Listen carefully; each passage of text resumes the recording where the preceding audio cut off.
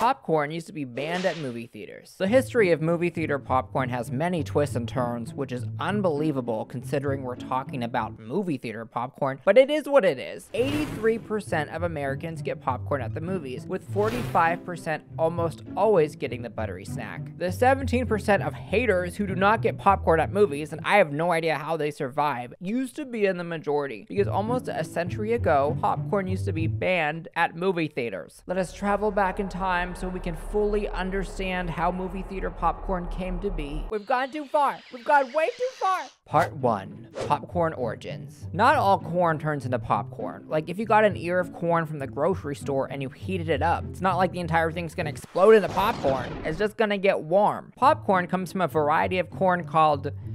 I actually cannot pronounce that. It's on screen. These type of kernels pop when heated. The earliest of popcorn was over 6,700 years old, located in Peruvian temples. It was crunchier, did not fluff as much, and probably was not doused in fake butter. Indigenous individuals living in the Americas figured out what corn made the best kind of popcorn and cultivated the most desirable corn together. Popcorn spread all over the Americas. When French explorers were doing whatever they were doing back in the day, they saw the Iroquois tribes making popcorn in 1612, and settlers began making popcorn themselves. Some of the settlers ate popcorn, sugar, and cream for breakfast, just like we eat cereal. Skip ahead 200 and something years, and popcorn was thought to be a fun snack by Americans. Back in those days, you literally had to pop kernels over a stove or a fire or whatever to make popcorn. It wasn't the easiest thing to do, I assume, with popcorn flying over everywhere like a hailstorm of fluffiness. Americans in the mid-1800s ate popcorn at social events,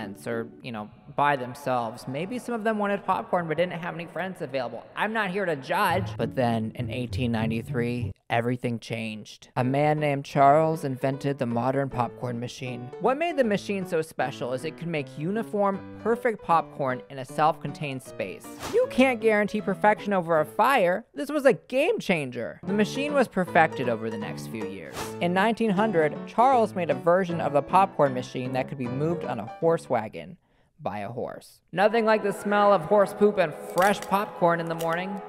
Don't look at me like that. You were thinking it too. The popcorn machines on Main Street, USA at Disney World look like these popcorn machines. Nobody cares, but I thought that was super interesting. Anyway, with popcorn machines able to produce popcorn anywhere, the snack became much more widespread. So why was popcorn banned in movie theaters? Part 2. Classy, not crunchy. In modern times, movie theaters can be kind of gross. You know what I'm talking about? When movie theaters originated, many of them were classy. Unlike the sweatpants cinemas we have today, movie theater goers of the 1920s would be horrified at the state of our modern movie theaters. Well, okay. The earliest theaters were called Nickelodeons, which were the most popular from 1905 to 1915. They weren't necessarily the classiest of establishments, but they didn't allow food inside. Popcorn vendors who were using portable popcorn carts could easily set up their carts outside a theater and sell popcorn to people going in or just random people walking across the street. But the people who bought popcorn outside the movie theater had to finish it before going inside the theater. But as movies evolved from short films and got longer, many people started thinking of movies like stage plays, only filmed. They were theaters with live performances, and they were theaters that showed movies,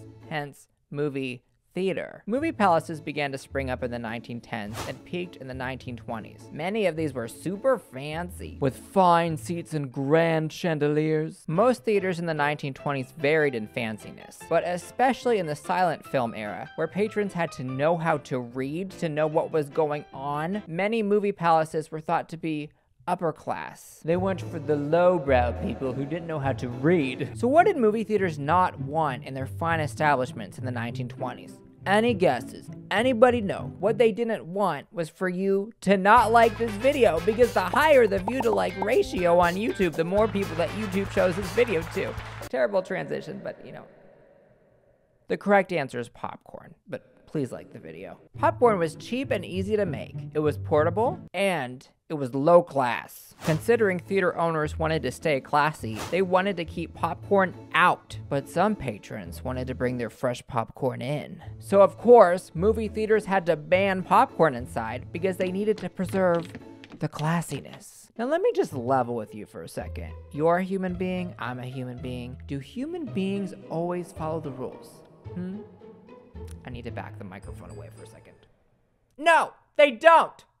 The delicious temptation of hot, buttery popcorn, and people not wanting to stand outside and finish this hot, buttery popcorn instead of going inside a theater and being comfortable was too much to handle for some people. Obviously, because people are people, people started putting popcorn under their coats and sneaking it into the movie theaters. But you know, there's a few problems with that. Maybe you sneak the popcorn in, but then you start eating it in the theater. Everybody can see it, everybody can smell it, and it leaves crap behind because you drop your kernels everywhere. There's no way you're gonna get away with that one. It was a problem. It got to the point where movie theater owners had to check people's coats when they came in, just to make sure they were not smuggling popcorn into their movie theaters, which, you know, many of them were. Popcorn bans were present throughout the 1920s, but eventually popcorn was allowed inside movie theaters, but only out of necessity. Part 3, Sad World. In 1929, the American stock market crashed. It was greatly depressing. Money became tight for a lot of businesses, and movie theaters were no exception. So what do you do when you're a movie theater and a significant number of patrons are trying to sneak popcorn in and you're losing money? You think about letting popcorn in. But at the time, there were 3 main problems with popcorn. Popcorn could be annoying to people who were not eating the snack. People are loud when they chomp, I guess, and popcorn smells, which I like, but some people don't. Popcorn is messy. You can't prevent it, it's gonna happen, okay? Movie theaters at the time were not built with popcorn ventilation in mind. They couldn't just put a popcorn machine inside of a fancy movie palace, but movie theaters needed to make more money to stay alive. Movie theaters took one of 2 approaches. First, some theaters continued to ban popcorn. These were typically the really fancy movie palaces, the fanciest of the fancy. They were not gonna mess up their carpets in the name of survival.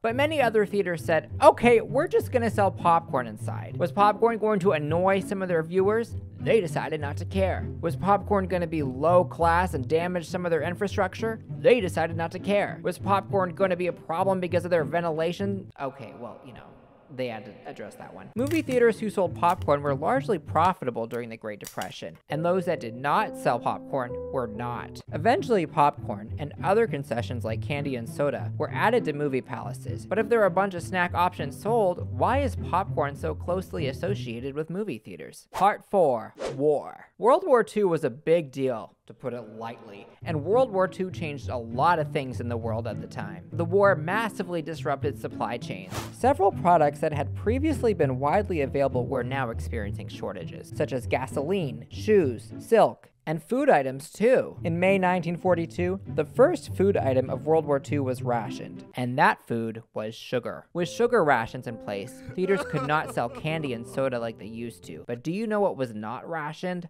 Popcorn. Pre-World War II, movie theaters used coconut oil for popcorn, and they had to switch to peanut oil due to rations and supply chains. With that adjustment, popcorn was really the only movie theater snack at the time. And since movies were offering popcorn as their main snack, a lot of people started eating popcorn during film screenings. When the war ended and rations were lifted, popcorn was still the main snack. But was everybody happy about the popularity of popcorn? No! Enter the proposed bill to make popcorn illegal. In 1949, Oregon State Senator Dean Walker proposed a bill to have popcorn and peanuts banned in movie theaters. And according to his anti-popcorn bill, popcorn was anti-consumer because people came to see a movie, not hear people chew popcorn. In this proposed bill, repercussions for serving popcorn were severe. If a theater owner allowed people to eat popcorn, they would be fined $100 and subject up to 30 days in jail. Jail for serving popcorn at a movie theater. Some people thought this bill was a joke, but it was serious. There were actual deliberations over this bill. Free popcorn was handed out to attendees during the deliberations, which I think is hysterical. They were arguing how distracting popcorn was, and people handed out popcorn as like a screw you kind of thing. And that definitely rubbed some people the wrong way. A senator named Thomas Mahoney thought the popcorn chewing was too loud and said that the people chewing popcorn, quote, popcorn eaters were just like morons in the movies. Let them get out with the hogs and eat in the barnyard. I mean, I think that's a little bit dramatic. The barnyard? You're having a meeting in the Senate and you're telling people to go out and eat in the barnyard? As 75% of movie attendees were eating popcorn during films at this time, it's not like anybody was really asking for this. The guy who proposed this bill was just a popcorn hater with power. One movie theater owner said during the deliberations,